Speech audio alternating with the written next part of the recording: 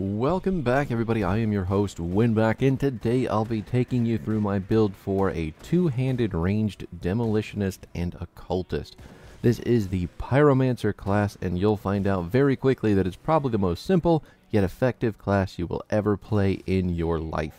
I'll tell you the skills, tell you the early gear, and then tell you a couple half-baked fire puns. That's number one if you're keeping track.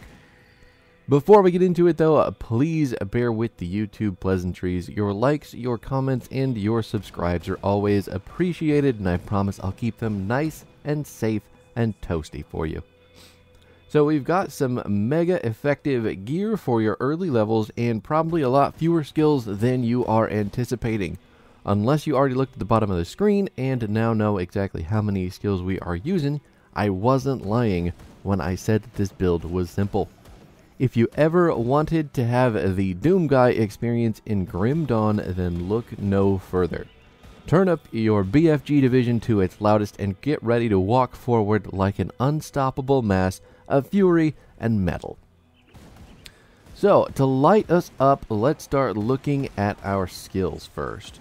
This is the super complex, insanely hard to remember part of the video, so really focus here, okay? I mean, absolutely 100% zeroed in on my voice and the screen right now.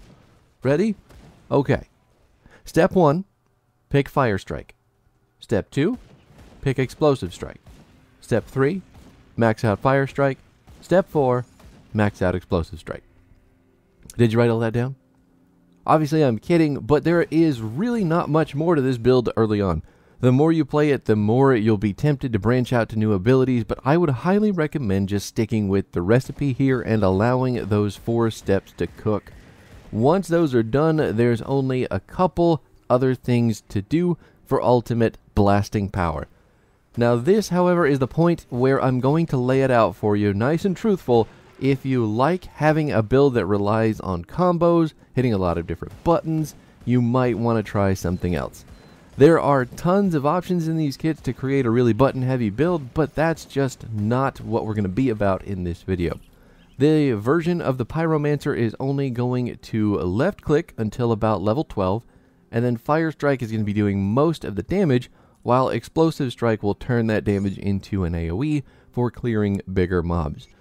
Once you make it to level 14, you've got enough points to completely fill out Fire Strike, Explosive Strike, and the modifier Searing Might.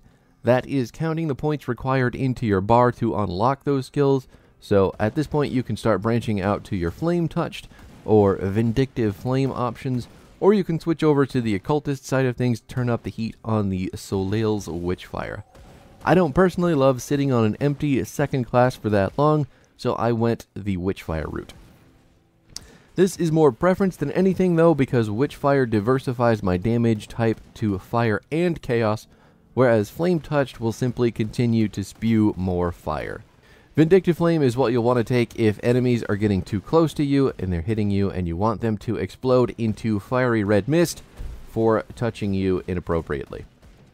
Now, with all of those skills considered, you'll mostly want to just keep your mastery bars pushed as far as you can with every level beyond those.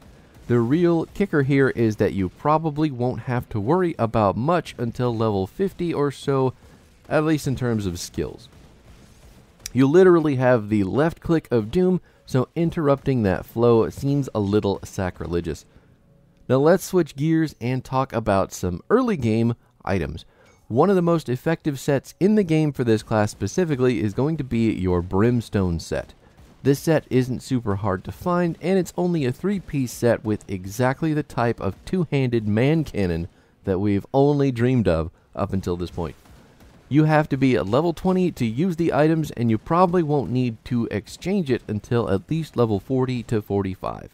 I made it all the way to the swamps before I found a better weapon, so the only downside to this set is that there is a helmet involved, so you can't get the full Explorer set for maximum XP farming. But 3 out of 4 isn't the end of the world either.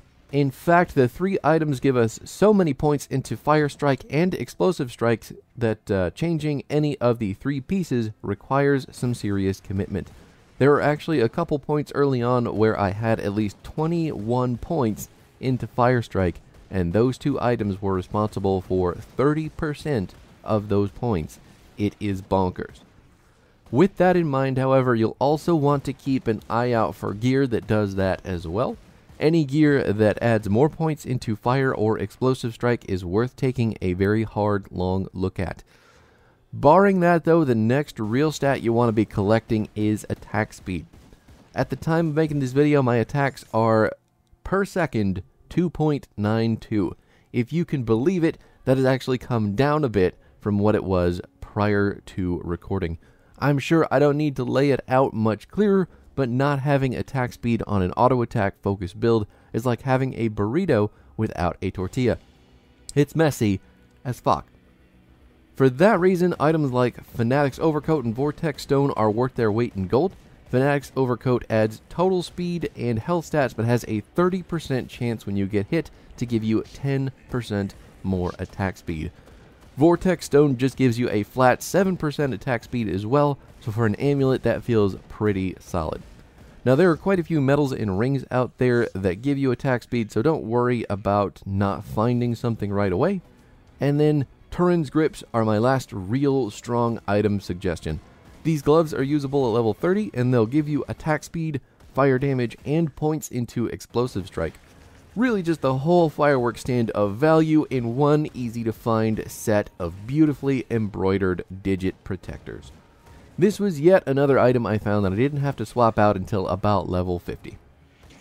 You'll also want to pick up the Relic Inferno, which is your earliest case relic that's going to give you fire damage, burn damage, and an activatable called Volcanic Fury, which is going to turn up the fire damage as well on your autos.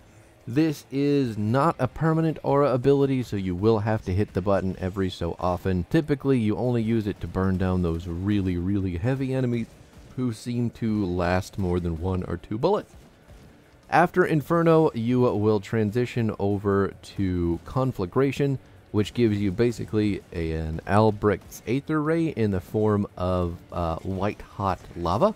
But I don't typically use that button a whole lot. It's more there just for the passive stats of the relic. So, that's everything that you need for the relics. Just remember Inferno into Conflagration. Now, before I go, I want to make one more little list of items that make this early burn extra bright. Components often get looked over in these first couple levels, but they really don't get enough credit for as much as they do. There are 3 that make a big difference for me. And namely, that's going to be Consecrated Wrappings, Void Touched Ammo, and Vicious Jawbone. All 3 of these will give you either attack speed, chaos damage, or cunning. If you manage to find a Kilrian's Shattered Soul as well, you should definitely equip that too. Just remember not to sell or destroy the item you equip it to without having the inventor get it back for you. The reason that we're not using any fire damage components is because most, if not all, fire damage should be coming from our skills and passives. So if you've been paying attention to the video, you'll see that we really don't need a whole lot of help in that area at this point. So these components will buff up the chaos damage as well, just in case we meet some particularly fire-resistant enemies. That's it for this video though, guys. Let me know what you think in the comments down below, and be sure to remind me if I missed anything that you wanted to hear about. We'll be back tomorrow with the later game build flow and the extra skills, devotions, and late game gear. But until next time, peace out, and I will see you there.